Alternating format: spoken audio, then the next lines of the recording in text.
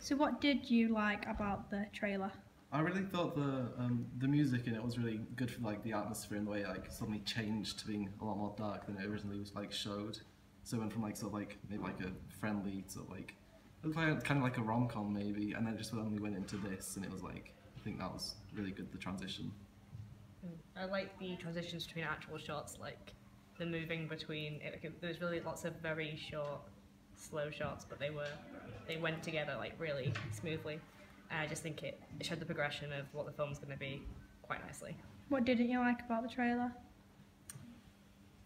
I think at times when someone was speaking, it was a bit hard to hear them, but I guess Yeah, maybe just the technical things, like a few yeah. audio, maybe a few lighting things as well. But apart from that, like the content was all really good.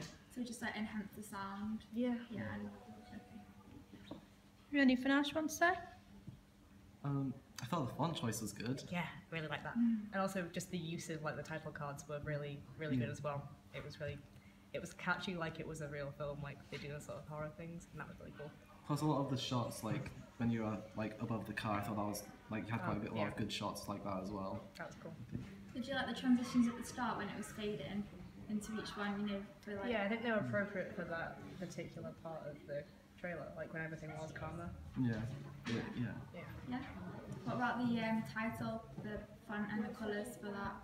No, I really like that. Oh yeah, I thought that was That really was good. awesome. Yeah. I guess it was well. Red shows like blood and Yeah, stuff. but I like the 3D as well. Yeah, I because thought the 3D was. Yeah. Okay. Thank Yeah, you. Thank you.